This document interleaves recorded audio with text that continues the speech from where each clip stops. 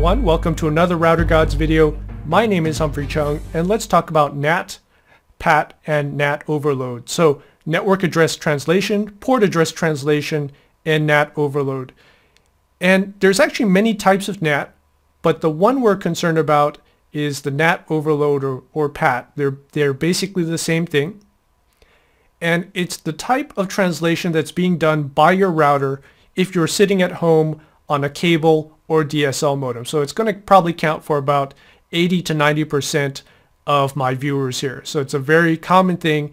And what's interesting here is it's so common that most people don't even know how it works because it's common as tissue paper or Coca-Cola. You just take it for granted. So if you have a computer at home, and let's draw out your computer, and we'll use yellow this time.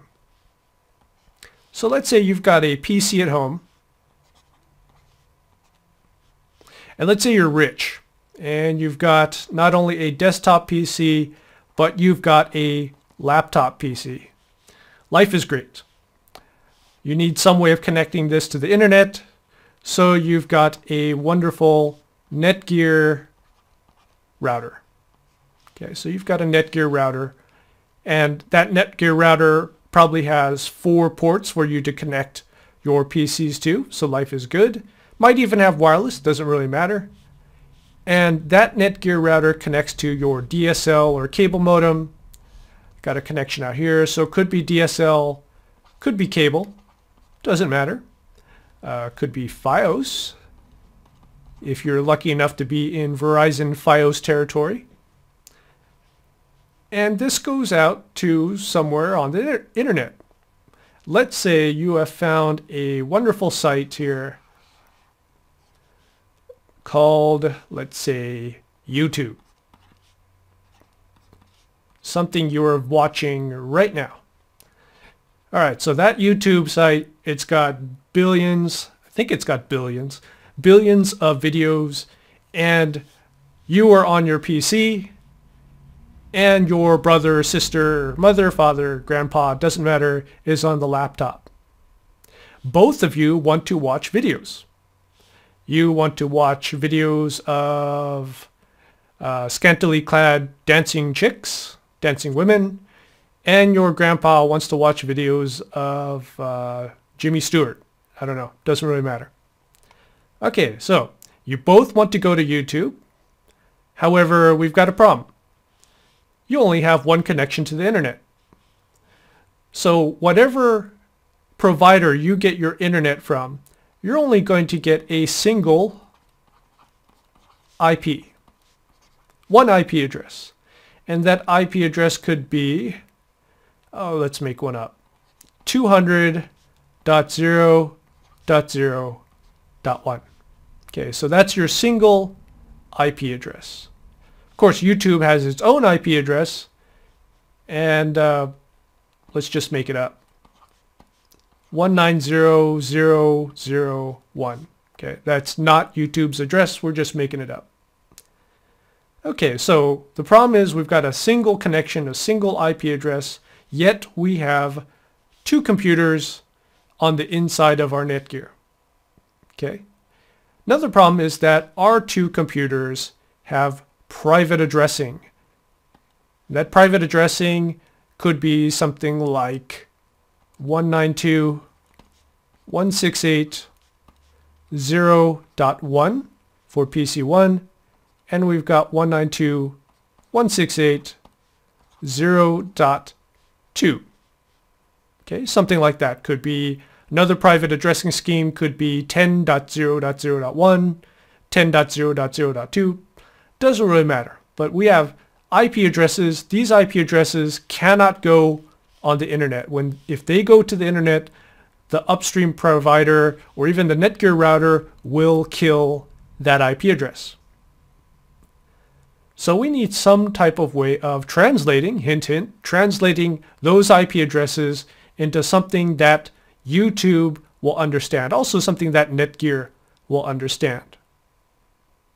So what's going to happen is PC1 is going to create a packet, and I'm assuming you know about how TCP sockets work. So PC1 is going to make a packet.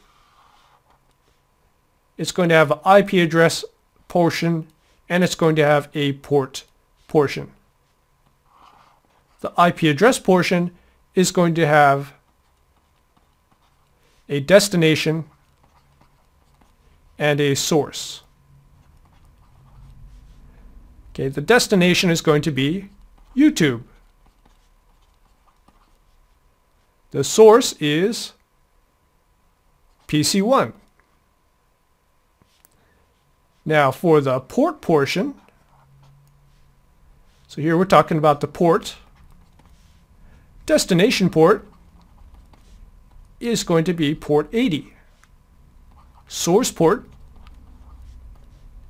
is going to be, we'll make it up here, 5000. Okay, so this is coming from PC1. Now let's say at the exact same time, your grandpa starts surfing on YouTube. His computer is going to make a packet. Same two portions. It's going to have an IP portion and a port portion. Now for the destination, hey, same thing. You both are going to YouTube. For the source, well, it's not PC1. This is actually going to be the laptop. Okay, so that's easy. Now for the port portion, here's where it gets really interesting. Destination is also 80. Kind of makes sense. Both of you are going to YouTube. Both of you are going to the web page. So source port is 80. Or destination port is 80. And let's say, for example, the stars have aligned. You know, the moon is full eclipse or whatever. You know, things have gone crazy. And the laptop also happens to pick a source port of 5000. Could happen, you know, not that uncommon, especially if you have a lot of computers behind that router. Let's say instead of having 2 computers, you're in a business where you've managed to cram 100 computers behind that Netgear or Linksys. The chances of 2 computers picking the same source port, probably pretty high after you surf the web a little bit. Okay, so both of these go flying into the router. And the router has a table. So let's say that's the Netgear. And so what happens is this router makes a table called the translation table.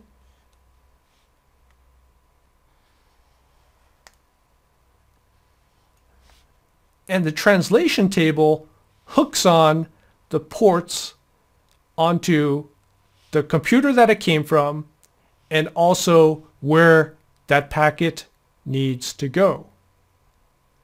All right.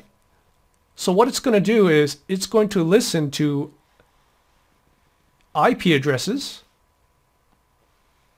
So you could think of this as it's making a big Excel spreadsheet.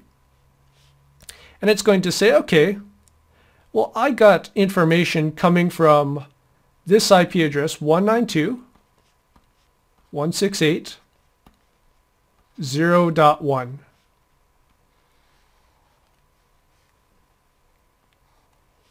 It had a source port of 5000. It wants to go to 80. And so I'm going to keep it at source port 5000. I get another packet. The Netgear gets another packet, 192.168.0.2. Whoa, wait a minute. It also has a source port of 5000. It also wants to go and hit port 80 on the other side. Now, the Netgear has to make a decision here. We're already using a source port of 5000. So now what we have to do is we have to change this 5000. We have to make it unique. So we're going to make it 5001. Okay, that's how our table is going to look. So it's IP address right here, the source IP. We've got a source port. we have a destination port, and then we have what the new source port will be. So this is after the translation. When the packet came from the laptop, it was a different source IP address, the same source port, the same destination port, and it merely changed the source port to 5001, and that is to make it different than the previous source port because both were using the same number. And of course, in this table, it's going to make a destination IP going to YouTube. All right. So now when that packet heads over to YouTube, it's going to look a little different. So those two packets heading to YouTube are going to look like this. IP portion, destination YouTube. That's not too bad. Source IP is no longer going to be the 192.168.0.1, and that's because those IP addresses don't work on the internet, they're killed. So source IP in our case is going to be the other side of the router, which is 2001. So source is 2001. Port is going to be the same for the first packet. Source port 5000, destination 80.